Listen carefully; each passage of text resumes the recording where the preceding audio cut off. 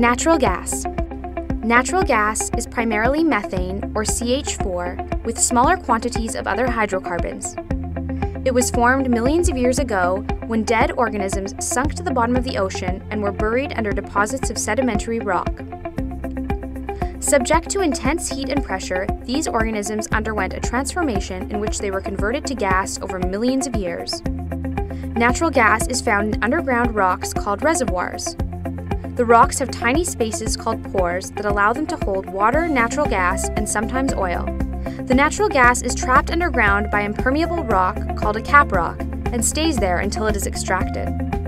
Natural gas can be categorized as dry or wet. Dry gas is essentially gas that contains mostly methane. Wet gas, on the other hand, contains compounds such as ethane and butane, in addition to methane. These natural gas liquids, or NGLs for short, can be separated and sold individually for various uses, such as in refrigerants and to produce products, like plastics. Conventional natural gas can be extracted through drilling wells. Unconventional forms of natural gas, like shale gas, tight gas, sour gas, and coal bed methane, have specific extraction techniques. Natural gas can also be found in reservoirs with oil and is sometimes extracted alongside oil. This type of natural gas is called associated gas. In the past, associated gas was commonly flared or burned as a waste product, but in most places today it is captured and used.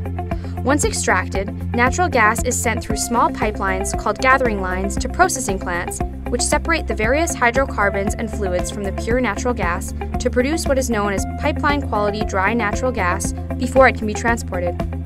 Processing involves 4 main steps to remove the various impurities: oil and condensate removal, water removal, separation of natural gas liquids, sulfur and carbon dioxide removal. Gas is then transported through pipelines called feeders to distribution centers or is stored in underground reservoirs for later use. In some cases, gas is liquefied for shipping in large tankers across oceans. This type of gas is called liquefied natural gas, or LNG. Natural gas is mostly used for domestic or industrial heating and to generate electricity. It can also be compressed and used to fuel vehicles and as a feedstock for fertilizers, hydrogen fuel cells, and other chemical processes.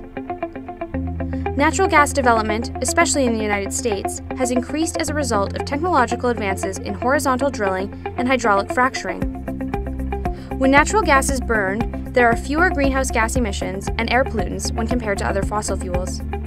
In fact, when used to produce electricity, natural gas emits approximately half the carbon emissions of coal. Despite fewer emissions, natural gas is still a source of CO2. In addition, methane is a potent greenhouse gas itself, having nearly 24 times the impact of CO2. During the extraction and transportation process, natural gas can escape into the atmosphere and contribute to climate change. Natural gas leaks are also dangerous to nearby communities because it is a colorless, odorless, highly toxic, and highly explosive gas. That's natural gas.